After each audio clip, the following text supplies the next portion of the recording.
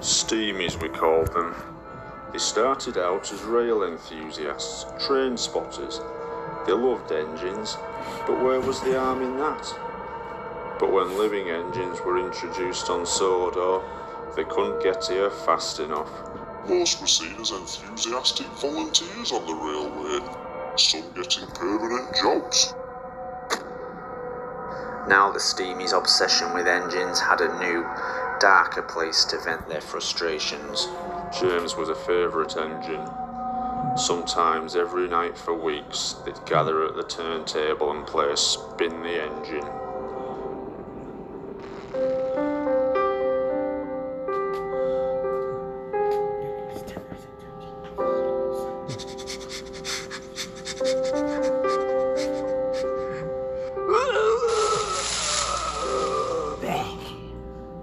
This security footage, hidden by Sodor research until now, shows Gordon desperately pretending he couldn't fit on the turntable.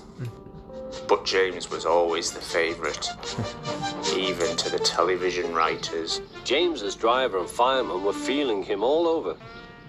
But I had nothing to do with any of that business. Not after the first time.